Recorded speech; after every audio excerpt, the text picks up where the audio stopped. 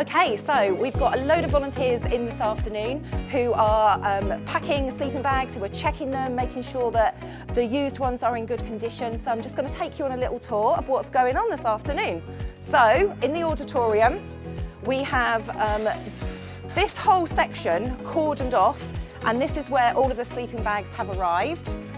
This is the amazing Marta, who we are partnering with her friends in a church in Ukraine. So, youth section here, new section over there, and then these all pallets and things that have arrived from donations and Highlander orders. Anything you wanted to say, Marta? It's just so overwhelming. The response from this community is really, really heartwarming. Thank you so much, guys. You've been amazing. You've helped so many people to get a better, warmer night, and honestly, I could not thank you enough. God bless. Brilliant. So I'm going to take you through now to our youth section. So we've got 3 different teams. So this is the first team.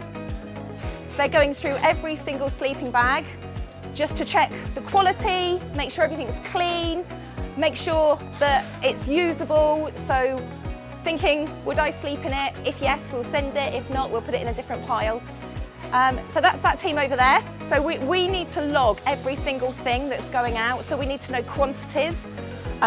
We need to find out lots of information for customs. So it's a bit of a mammoth task. So this is the team that are going through the new sleeping bags, just making sure they can find out enough information. So we're logging, like, are they adult sleeping bags? Are they children's sleeping bags?